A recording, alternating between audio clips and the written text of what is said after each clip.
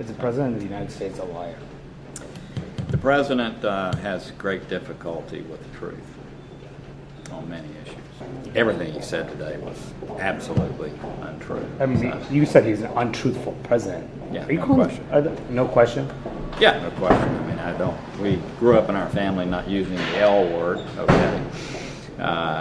But yeah, just, I mean, they're provable untruths. Unfortunately, I think world leaders are very aware that much of what he says is untrue.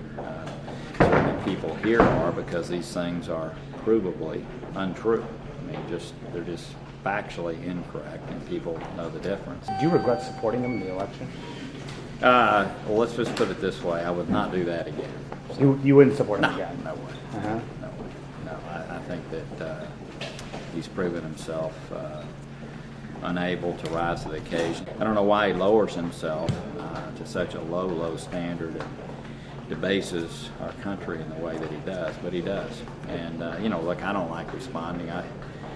You can let him go unanswered, but and it's just not me to.